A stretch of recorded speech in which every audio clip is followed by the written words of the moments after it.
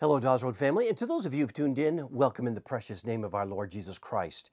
In our 4-minute Bible boosters, REV Bites, we want you to be encouraged in your walk with Jesus. We call them REV Bites because they're little bites from Scripture from the book of Revelation, so REV Bites. This little REV Bite is from Revelation chapters 2 and 3. And if I could just summarize the thought here, it is this: Jesus wants you to be successful. Jesus wants you to be successful. Not in the eyes of the world, but in His eyes and in the eyes of the Father.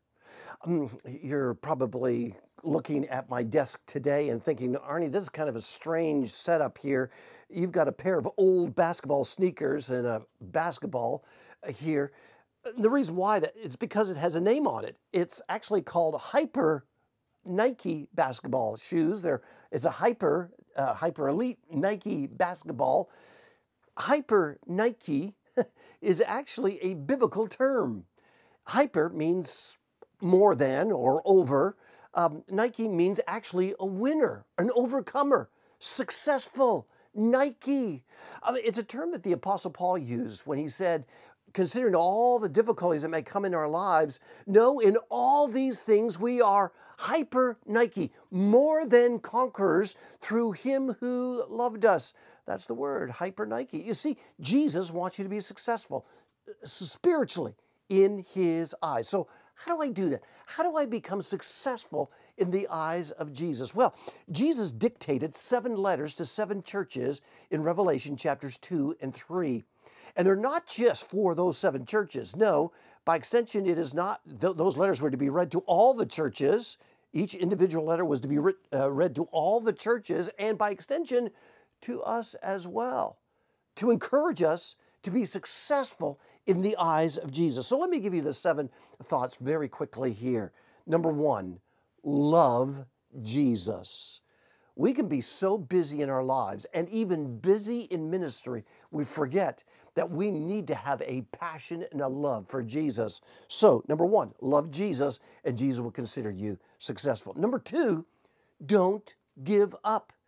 If you don't give up, Jesus will consider you successful. Number 3, stick to the truth without compromise. Sometimes when things get difficult, we try to find an excuse, sometimes make a little compromise so that we can find some kind of enjoyment in the midst of our trials.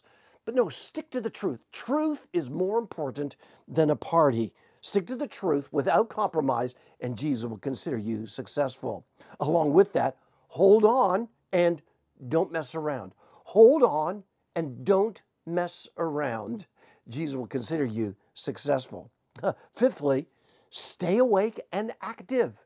Stay awake and active by the power of the Spirit and by the Word of God.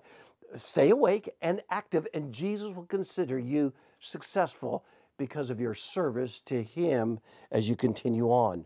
Sixthly, he says to this church that feels so weak and so pushed down, he says simply this: hold on, hold on, hold on, and you will be successful in the eyes of Jesus. And then finally, the last church, he says this: open the door to Jesus. Open the door to Jesus. Don't get to such a point in your life where you say, I don't need Jesus. I can do this and I can do that for myself. I don't need Jesus. No, you need Jesus. I need Jesus. So open the door to Jesus, and Jesus will consider you successful.